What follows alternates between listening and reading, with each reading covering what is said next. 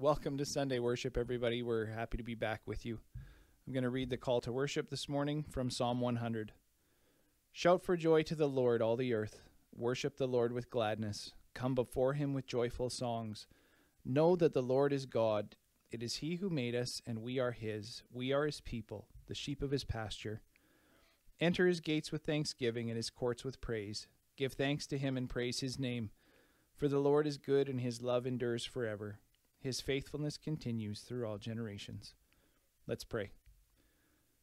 Dear Lord, thank you today that we could be together, that we can worship you. And I just pray you'll continue to watch over this church family as a group and as individuals. Keep us safe. Help us to be healthy. And we just pray all this in your name. Amen.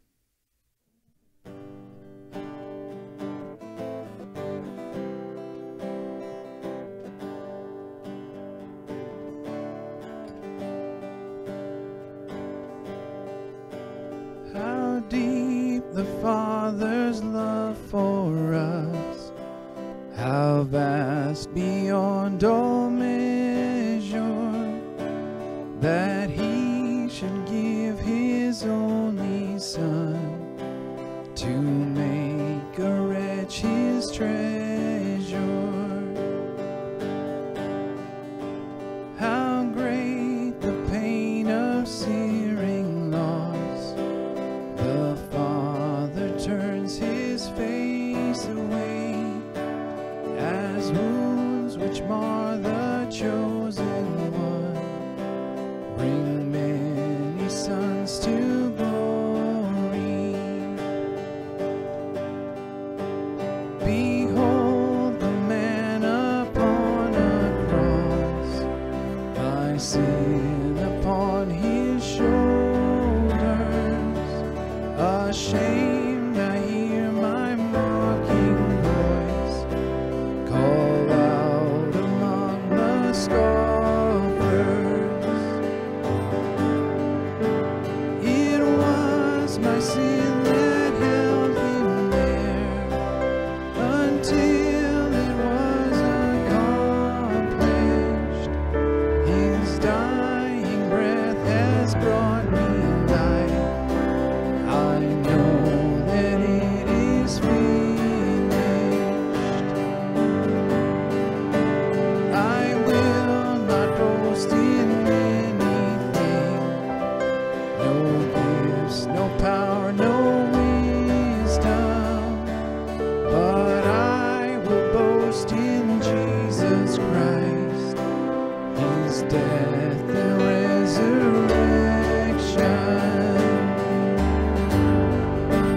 Why should I gain from his reward?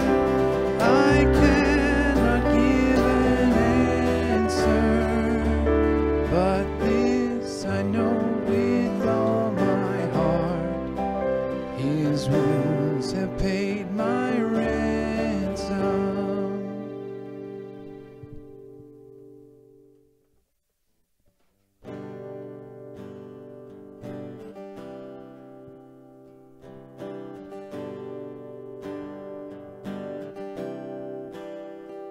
There is a truth older than the ages. There is a promise of things yet to come. There is one born for our salvation, Jesus.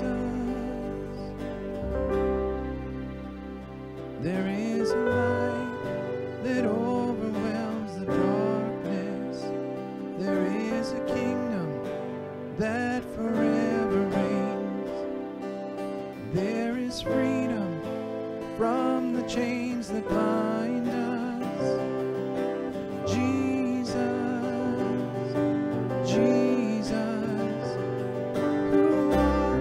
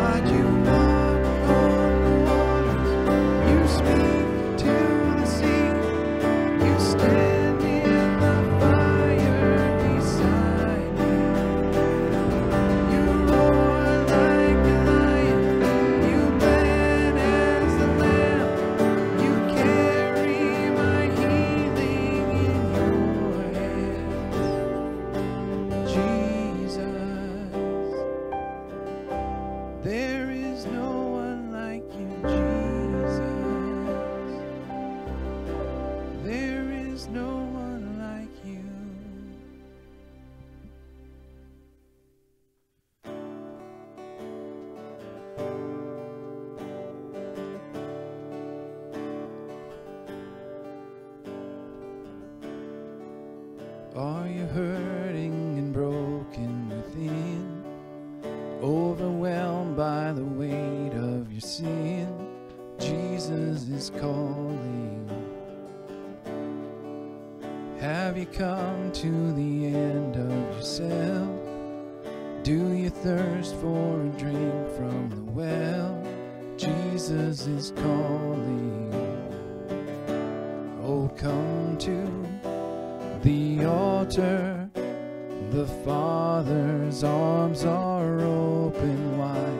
Forgiveness was bought with the precious blood of Jesus Christ.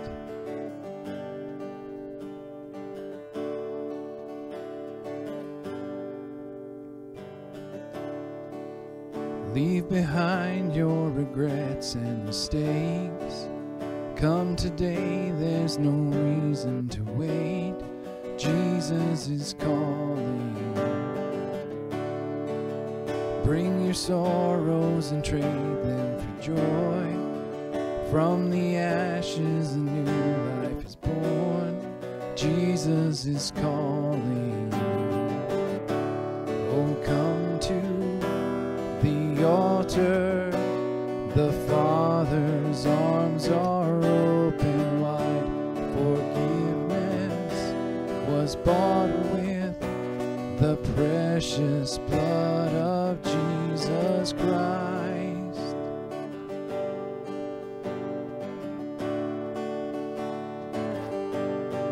Oh, what a Savior! Isn't He wonderful? Sing hallelujah,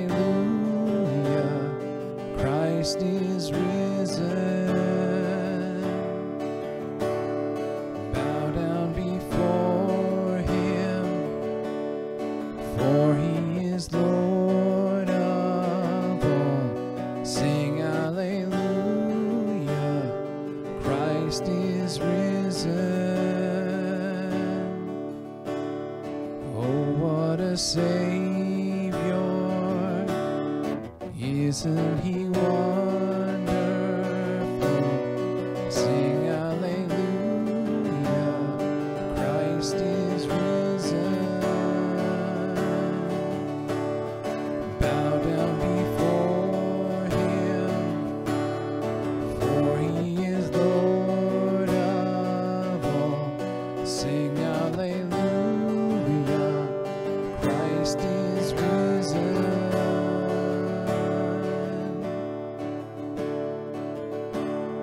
Come to the altar. The Father's arms are open wide. Forgiveness was bought with the precious blood of Jesus Christ. Oh, come to the altar. The Father's arms are open wide. Forgiveness was bought with the precious blood of Jesus Christ.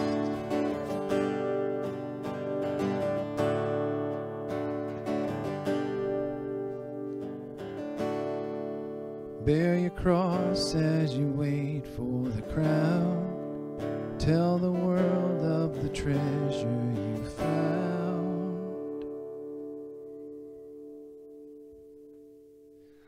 Good morning, Bridge community. Good to be with you this morning. Hopefully you're kind of hovering around your nice toasty computer and staying warm out of this brisk weather that we're having right now. If you have your Bibles or your Bible app, I'm going to get you to look up 1 Peter chapter 1. We're going to read verses 14 to 25. So 1 Peter, it's towards the end of the New Testament, just before 1 John. So starting at verse 14. As obedient children, do not conform to the evil desires you had when you lived in ignorance. But just as He who called you is holy, so be holy in all you do. For it is written, Be holy, because I am holy. Since you call on a Father who judges each person's work impartially, live out your time as foreigners here in reverent fear. For you know that it was not with perishable things such as silver or gold that you were redeemed from the empty way of life handed down to you from your ancestors, but with the precious blood of Christ, a lamb without blemish or defect. He was chosen before the creation of the world, but was revealed in these last times for your sake. Through him you believed in God, who raised him from the dead and glorified him, and so your faith and hope are in God. Now that you have purified yourselves by obeying the truth, so that you have sincere love for each other, love one another deeply from the heart. For you have been born again, not of perishable seed, but of imperishable, through the living and enduring word of God. For all people are like grass, and all their glory is like the flowers of the field. The grass withers, and the flowers fall, but the word of the Lord endures forever. And this is the word that was preached to you. May God bless the reading of his word this morning. Craig had been an alcoholic for more than a dozen years. He'd lost everything he had, including his wife and son, because of his selfishness and addiction. Things began to change after he gave his life to Christ, but he still fell regularly into his old habits. It didn't help that he'd lost his well-paying job and was clerking at a local grocery store that was well stocked with all his favorite drinks. After a few years of going back and forth between Christ and the bottle, he finally cut the ties and, out of obedience of Christ, quit his job. With no income and hope only in Christ, he was in a desperate state. After an interview with a sheet metal company down the street from his new church, he cried out to God. He said, God, if you give me this job, I will give you my first paycheck. And surprisingly, he got the job. Craig clearly remembers the day when he got his first paycheck. Stacks of bills needed to be paid, but he was penniless but determined. He endorsed the check over to the church and walked it to the church office without waiting for the Sunday offering. That was the moment, he says, that changed his life, because now he understood what it meant to trust God. As of today, according to Pastor Bill White, Craig has been sober for 25 years. He's a manager at that sheet metal company, and he serves as an elder at his local church. This morning, we're continuing our look at 1 Peter. And we're going to take a look at the Christ-full life. Peter spoke here of being holy, reminding his hearers of the verse from Leviticus chapter 11. I am the Lord your God. Consecrate yourselves and be holy, because I am holy. Leviticus 11, 44a. When our lives are anchored in God's word, we discover that holiness is at the center. That word holy means separated for God's use, or separated to God. So God blessed the seventh day and made it holy, because on it God rested from all his work that he had done in creation. Genesis 2 verse 3. When God spoke to Moses from the burning bush, he said, do not come any closer. Take off your sandals, for the place where you are standing is holy ground. Found in Exodus 3:5.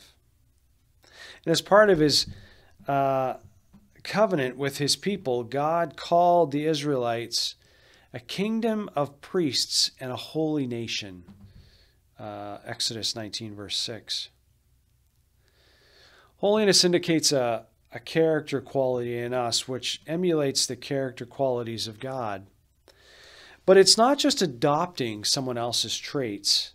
It's about becoming so full of Christ that we exude these qualities out of our lives.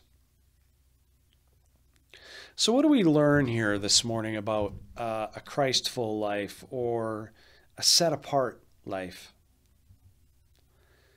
Well, verse 14 says we are set apart by our obedience. Henry Nouwen was visiting Austin College in Texas several years ago. And in one of his messages, he spoke about listening and obedience. The word obedience, he said, comes from the Latin word obodere, which means to hear. And by contrast, the Latin word for deaf is absurdus, which we get the word absurd. To truly hear Christ is to obey him. Not to hear and obey is the way of absurdity in living. And in order for the Israelites to be called a kingdom of priests, in verse 6, Exodus 19:5 says, now if you obey me fully and keep my covenant, then out of all the nations you will be my treasured possession. And Jesus told his disciples to teach the future generation of followers to obey everything that he had commanded, and in doing so, he would always be with us.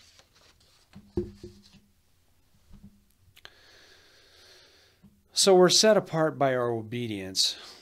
We're also set apart by understanding that God is our Father and Jesus is our Redeemer. Paul told the Corinthians, "Yet for us there is but one God, the Father, from whom all things came, and for whom we live. And there is but one Lord, Jesus Christ, through whom all things came, and through whom we live." 1 Corinthians 8:6. And of course, as Jesus famously said in the Gospel of John, "I am the way, the truth, and the life. No one comes to the Father except by me." John 14:6.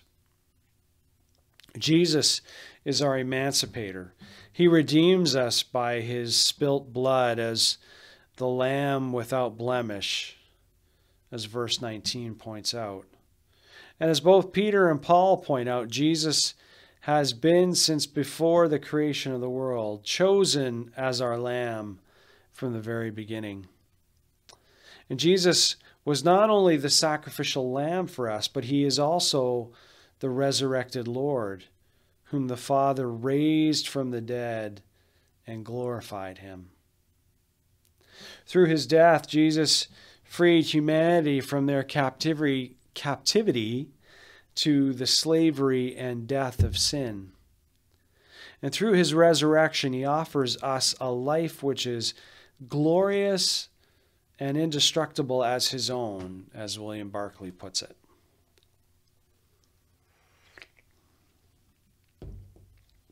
We are set apart by that understanding.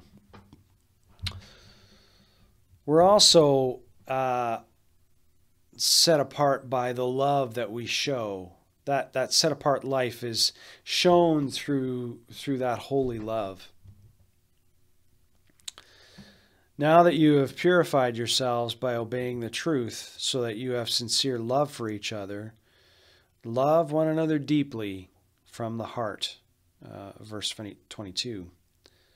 Not only are we to be obedient to the truth of the Word of God, but we're also called to love one another. And that's what Bible college professor Johanna Catanaccio discovered. He pastored a small church in the city of Jerusalem. He is a Palestinian living in Israel and a Christian to boot, so he faces a wide variety of persecution. One of the more dangerous forms of harassment comes from the Israeli soldiers who patrol the city looking for potential terrorists. And these soldiers would routinely impose spontaneous curfews on Palestinians. Christ's command in the Sermon on the Mount to love your enemies seemed impossible to Johanna. And yet there it was, unambiguous and unchanging. For me, love was an active and countercultural decision because I was living in a culture that promoted hatred of the other Johanna says. And not only did the context promote hate, but the circumstances fed it on a daily basis. The newspapers, television, media, neighbors, everything. One of the markers of the Israeli Jews and the Palestinian Arabs is alienating the other. To break that marker, I must have some other worldview. At first, Johanna tried and failed in his attempts to feel love. Instead, the Israeli soldiers' random daily checks for Palestinian identification cards, sometimes stopping them for hours, fed Johanna's fear and anger. As he confessed his inability to God, Johanna realized something significant. The radical love of Christ is not an emotion, but a decision. He decided to show love, however reluctantly, by sharing the gospel message with the soldiers on the street. With new resolution, Johanna began to carry copies of a flyer with him that were written in both Hebrew and English, with a quotation from Isaiah 53 and the words "real love" printed across the top. Every time a soldier stopped him, he handed him both his ID card and the flyer. And because the quote came from the Hebrew scriptures, the soldier usually asked him about it before letting him go. And after several months of this, Johanna suddenly noticed his feelings toward the soldiers had changed. I was surprised, he says. It was a process, but I didn't pay attention to that process. My older feelings were not there anymore. I would pass in the same street, see the same soldiers as before, but now finding myself praying, Lord, let them stop me so that I can share with them the love of Christ.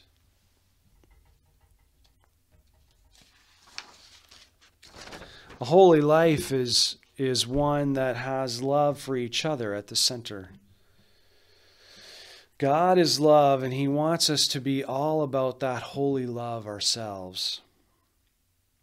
Scripture teaches us to love each other sincerely from our hearts. Loving each other is even commanded from Jesus Christ and reminded to us by the apostles who taught about his teachings. In the Gospel of John, chapter 13, verses 34 and 35, Jesus said, "A new command I give you, love one another. As I have loved you, so you must love one another. By this all men will know that you are my disciples if you love one another." And Paul told the Romans, "Be devoted to one another in brotherly love.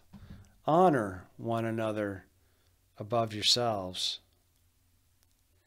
And in the first letter of John, he wrote, "Dear friends, since God so loved us, we also ought to love one another.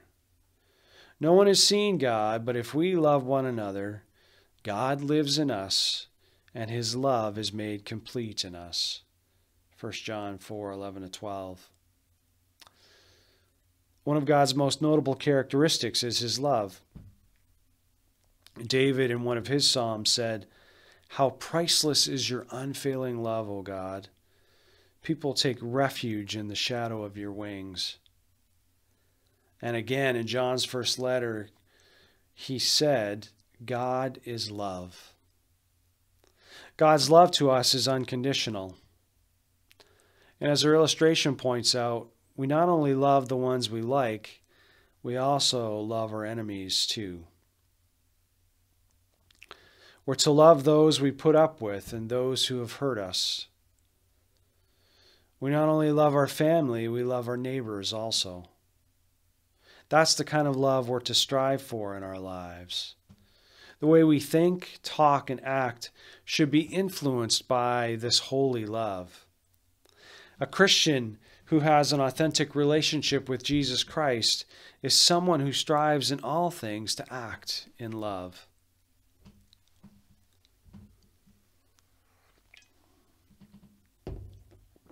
Both the example of Christ and the Word of God teach us what it means to love one another.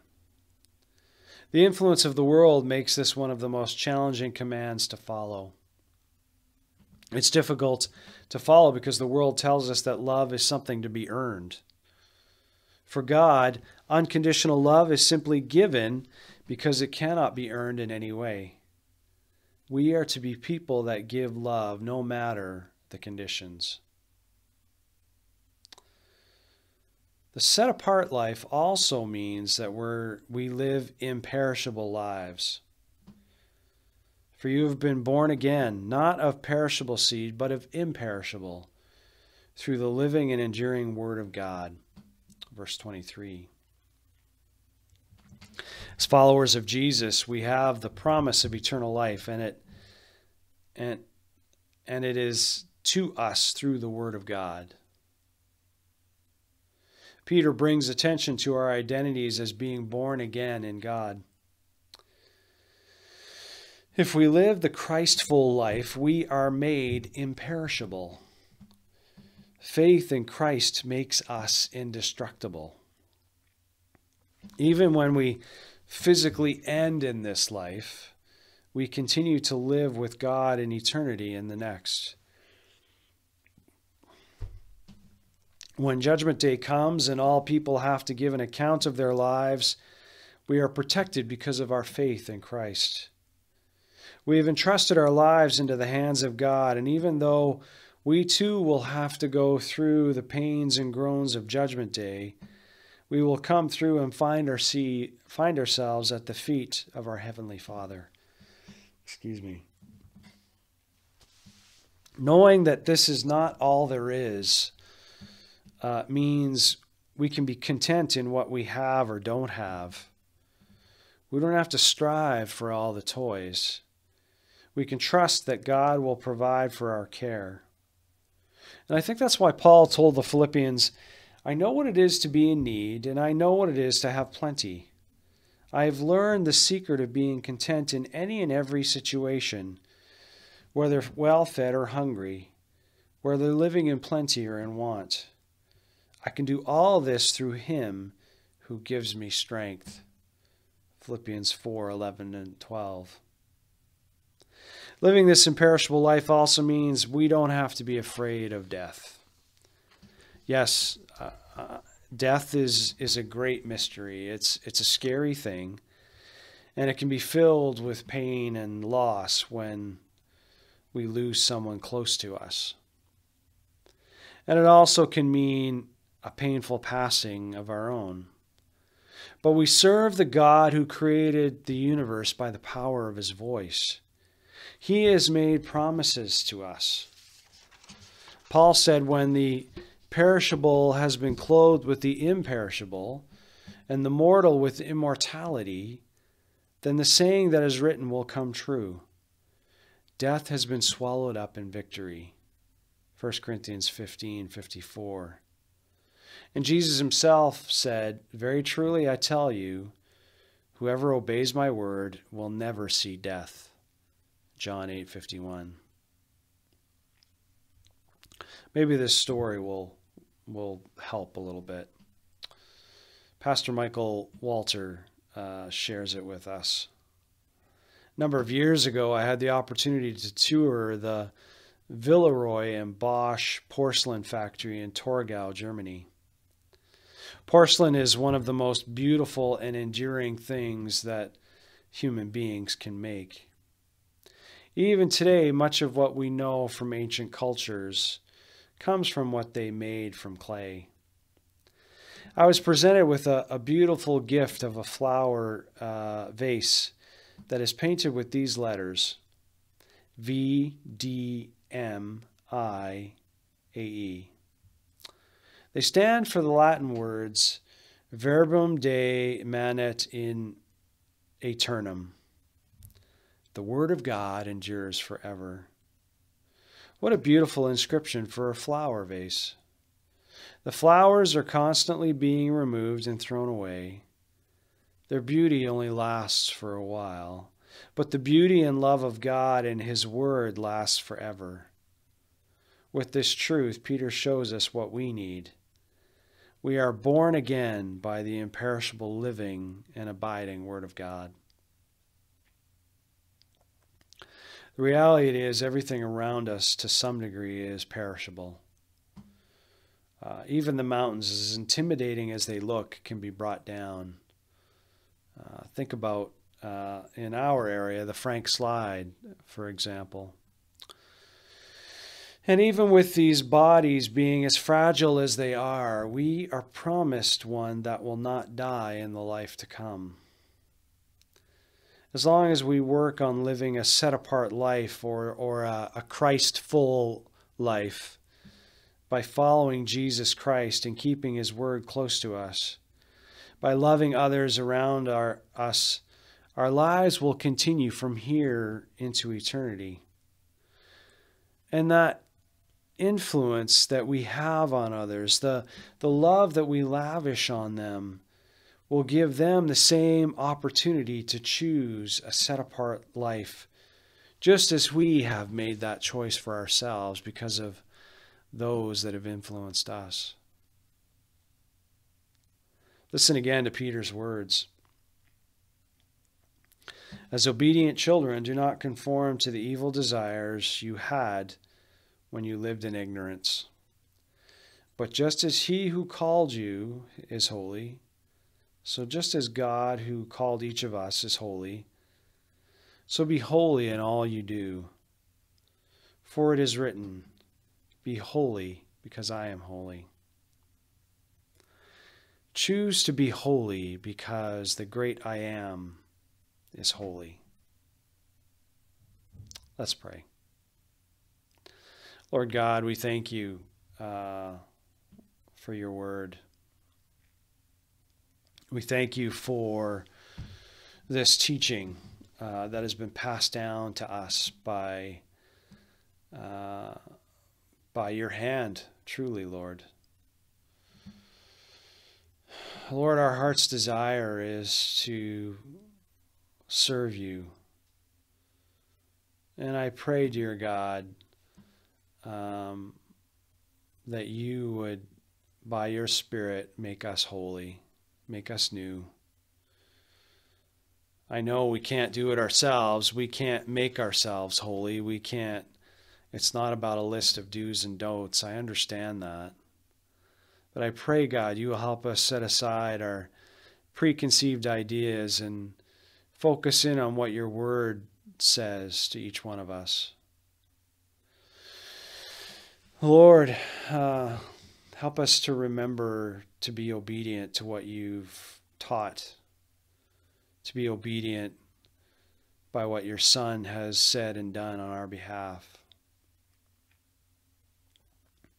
I pray too, Lord, that by your Spirit you would help us to be people of love, that we would show the world the love that you have shown us, that we would pass on this holy love unconditionally so, that we would forget the path the world tries to put us on, even in regards to love, that it's about earning, it's about conditions, but that we would remember the unconditional love you have shown us and show that to the world. And thank you, Lord, that if we continue to follow you, if we continue to love you and love others, we are given an imperishable life. We are given that indestructible life. And I pray, dear God, that we would continue to be an example to others. There are many around us, our neighbors, our friends, our enemies, our family members. There are many that do not see Christ the way we see him, that do not believe in you, Lord, that do not accept what you've done. And I pray that we could be the living example of that, the embodiment of a holy, love-filled, set-apart, Christ-full life. Go with us now, Lord, and may we sense you're going with us. and for those needs within our family, our church family. I pray that you will watch over those that are sick and suffering. Fill them with strength and courage. Pray those that are feeling lonely and lost, that you would comfort them and encourage them. And those of us that are looking for something to do, I pray, God, we will see what it is right around us that you have for us. Thank you, Lord, for all of these things. And I pray this in the mighty and matchless name of Jesus Christ, our Lord and Savior. Amen. Thank you for your time, church family, Bridge community. Lord bless you and have a wonderful week.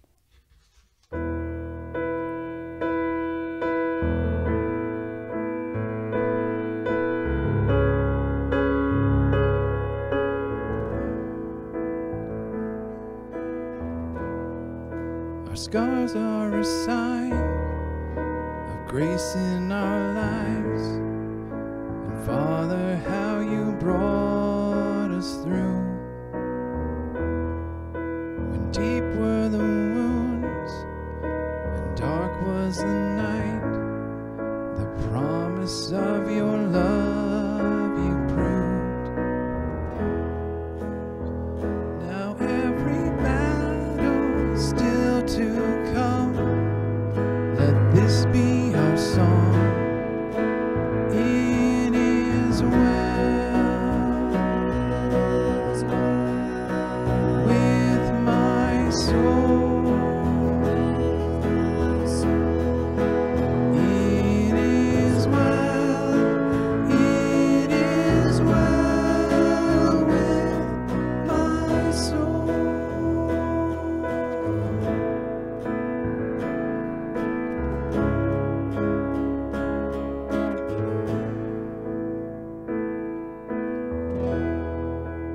Weeping may come, remain for a night, but joy will paint the morning sky.